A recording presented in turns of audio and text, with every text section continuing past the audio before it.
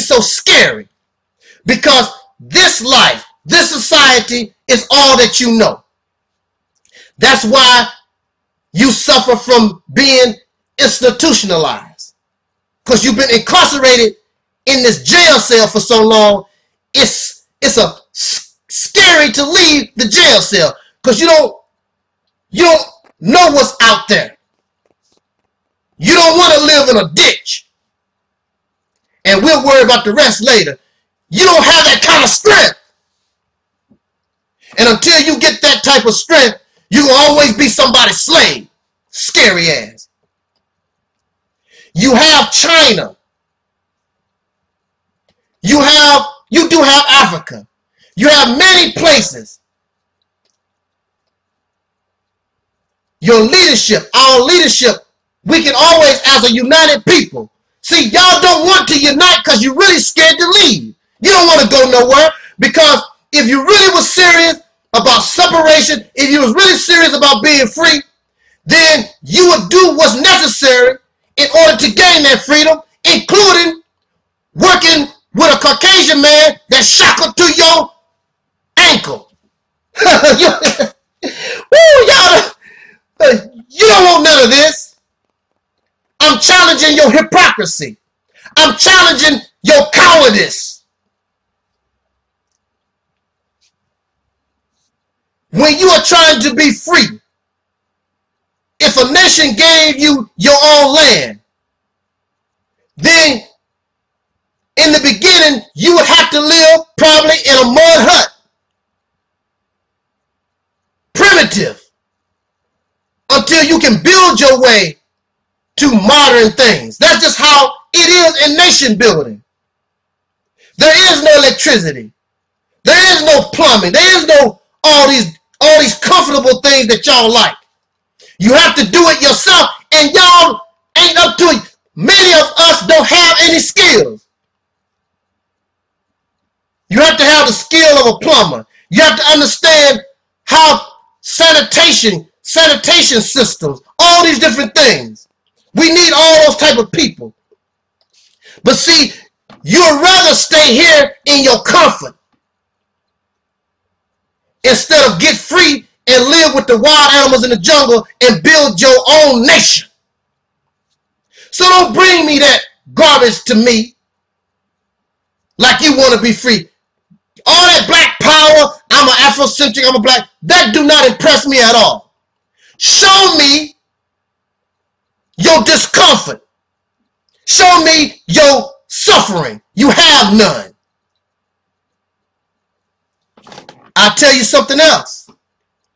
When I was incarcerated, there were those just like you who talk about, man, I want to get out of here. And that's all they talk about. I want to be free. I want to get out of here. They mistreat me. They ain't doing me right.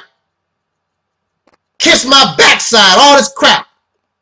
Then, when the reality hits that they are going to get free, then they get silent. They start bucking down. And see, that's what y'all are. When somebody brings you the reality of your freedom, you start making excuses. Because see, y'all just some YouTube revolutionaries, Facebook revolutionaries. You have no idea. You do not want to suffer and sacrifice and die for what you talk about you believe in. What you want.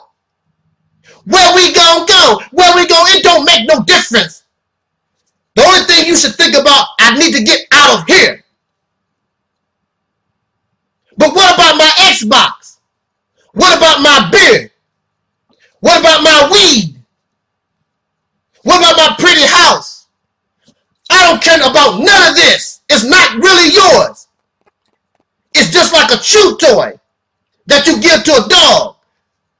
That's Spot's chew toy. That's not Spot's chew toy. That came from his massa. Everything you have, everything about you belongs to your massa. You are an American citizen. You belong to them. You belong to this country that was built on racism that made our ancestors a slave. And that's what you still are today. And I hope that you agree with me on that. And then, what usually happens when a people are striving for freedom, it is the man, it is the male that is the first ones to go out and do the scouting and do the lay the foundation before the women and children come. You don't have men willing to do that. But these same old cowardly, sissified men want somebody to respect them. What are you doing to earn respect? How can you not respect me if I go to the jungle fighting jaguars and anacondas, chopping down trees, and then when you get there, I have a house built, I have things for us to live off of, I know how to get us food and water, learn how to make clothes. How can you not respect me as a man? I'm telling you, I want to be free, and I've done what I'm supposed to do. No woman, no man can say a dang thing to you. But y'all scared. You comfortable. That's the problem. You really don't understand what freedom really is. You are institutionalized and you want your comfort. What about Xbox? What about YouTube? What about Facebook? I could care less. You will get all those things. Your children will get all those things you think that you lost when you gain your freedom. And under your freedom, this is my house, my rules. You don't have to worry about the devil. You don't have to worry about racist Caucasian people. You don't have to worry about none of these things y'all talk about. But you're so filled with hate that you can't work with another black man. You can't work with another black man. So I know, since you hate black folks so much, I know you can't work with a Caucasian person that's shackled to your ankle who wants you to be free. Because once you get free, he can go on about his business. Oh, if only you really knew what freedom really was. I can't explain it to you. But I'm telling you, some of those who have been incarcerated, you have an idea of what I'm talking about. I want to end this conversation by saying this to us.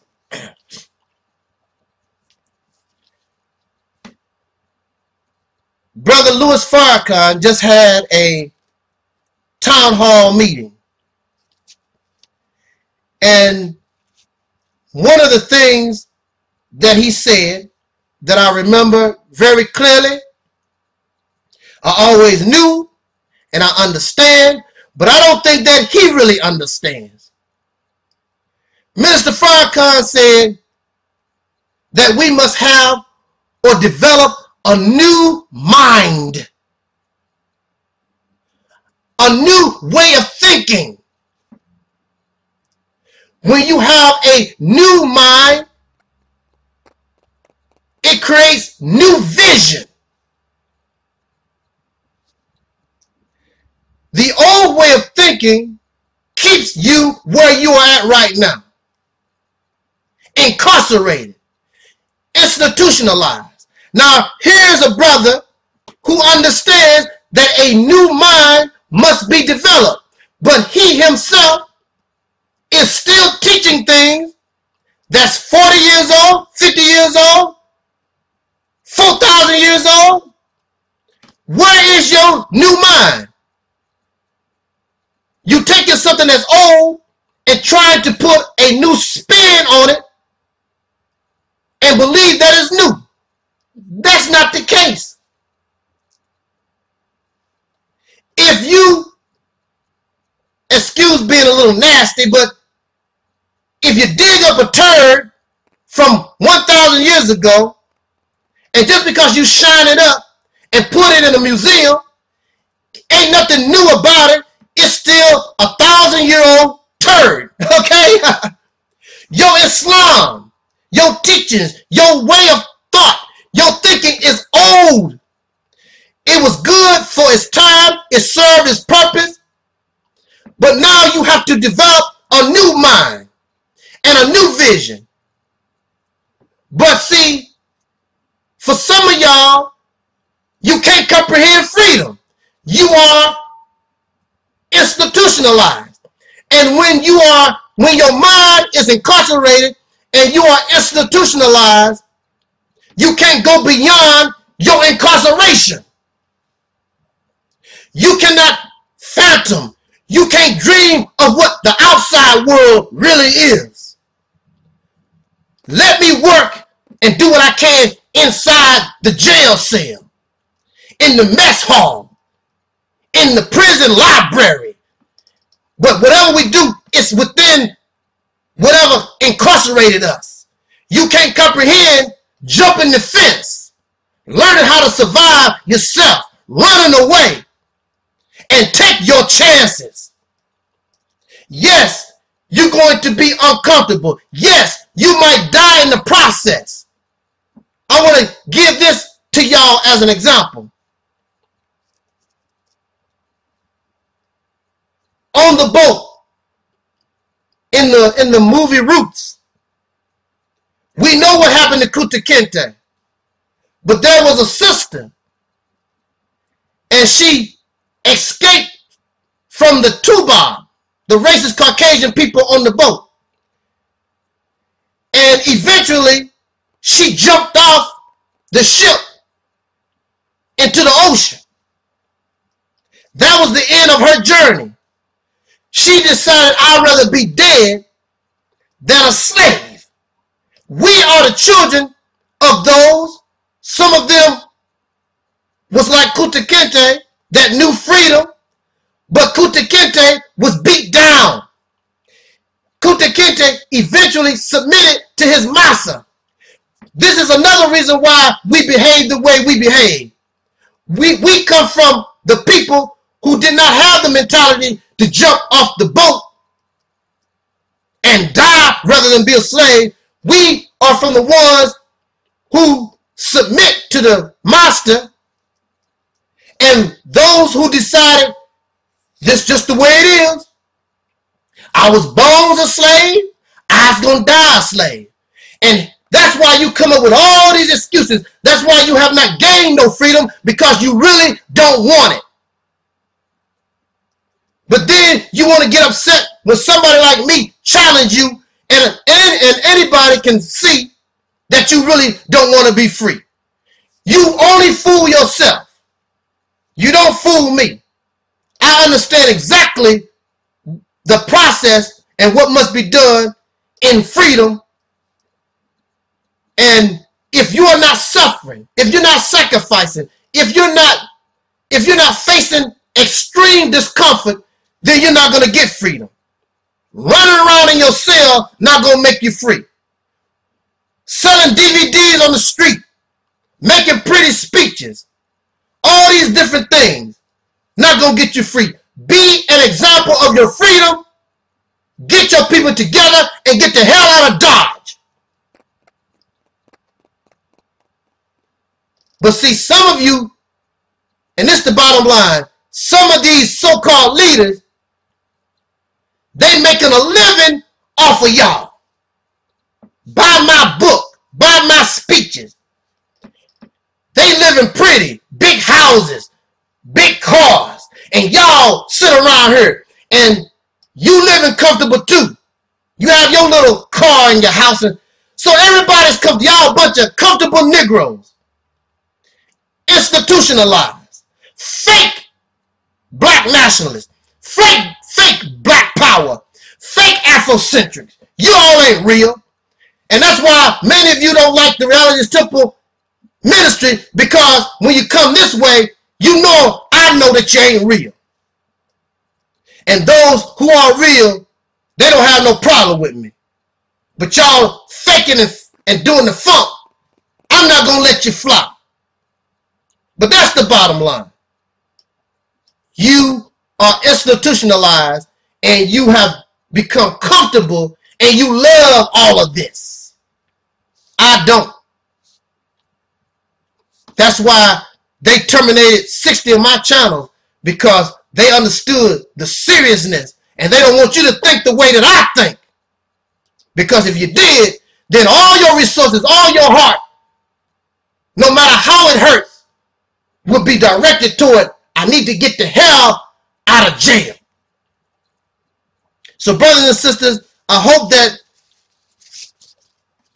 I did not offend you, because I respect all of us, and I don't mean to hurt people's feelings or nothing like that, but this is the reality's temple on earth, and I have to bring this message to us as real as possible so that we can understand exactly what we're facing, if this is really what we want, if that's what we really, reality, if this is really what you want. Otherwise, be quiet, stop perpetrating a fraud, and just say, look, I was born as a slave, I was going to die as a slave, and then if that's what you want to do, then, I mean, hey, but stop faking the funk.